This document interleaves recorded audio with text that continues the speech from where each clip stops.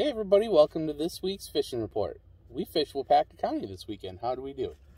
It was pretty hit and miss, to be honest. One thing that we did that was a little bit different than normal is we actually hit the same body of water 2 different days.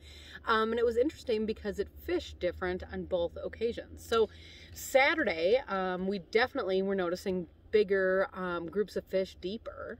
What else? Yeah, I guess we were noticing some groups of fish deeper.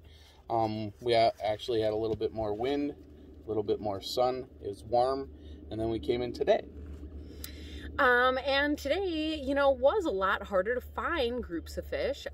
They just were not actually in the places that they were the day before.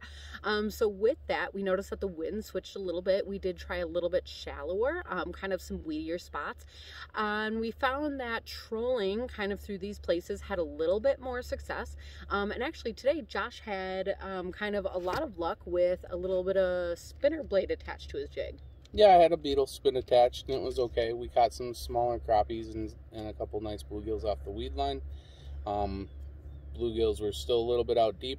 The only thing we didn't check today is suspended schools out in the deep basin, just because, I don't know, we were doing just fine with the other stuff. So, yeah, that's what we did.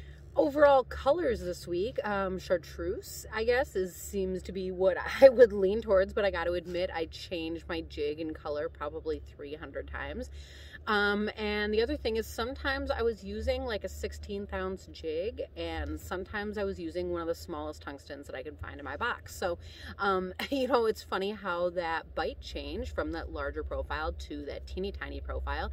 Sometimes it was split by crappies and bluegills, with the bluegills liking the smaller bait and the crappies the bigger, but that was not always the case.